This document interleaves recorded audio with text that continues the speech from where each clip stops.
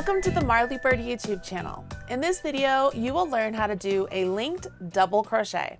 You begin with the slip knot on your hook and then chain the same number of chains as you need stitches for your project plus 2.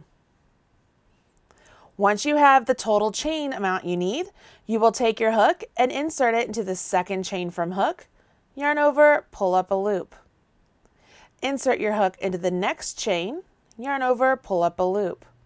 Now we have 3 loops on our hook and we can complete a double crochet.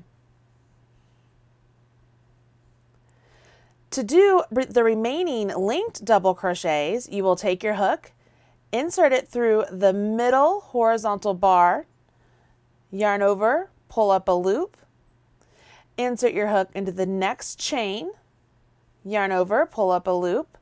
We have 3 loops on our hook, yarn over, draw through 2, yarn over, draw through 2. We repeat this. Go into the horizontal bar that's in the middle, yarn over, pull up a loop. Go to the next chain, insert your hook, yarn over, pull up a loop. Yarn over your hook, draw through 2, yarn over your hook, draw through 2.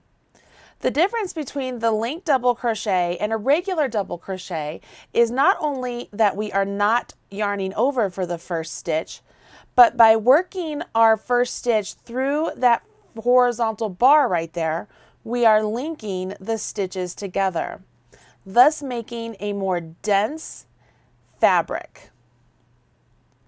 You would repeat this process of working through the horizontal bar and then the next chain, and then working through the double crochet process until you have used up all of the chains that you created. On the last chain, you don't do anything special. Everything is done nice and neat here. You would start the next row by chaining 2, turning your work, and then jumping in. Take your hook, insert it into the second chain from hook, so it's this chain. Yarn over, pull up a loop, insert your hook into the first stitch, yarn over, pull up a loop, yarn over, draw through 2, yarn over, draw through 2. And then we repeat that all the way down the row for this nice linked double crochet.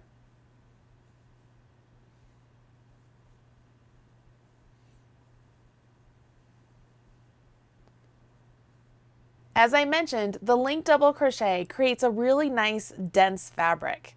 It makes a fabric with very few holes and it's very nice and stable.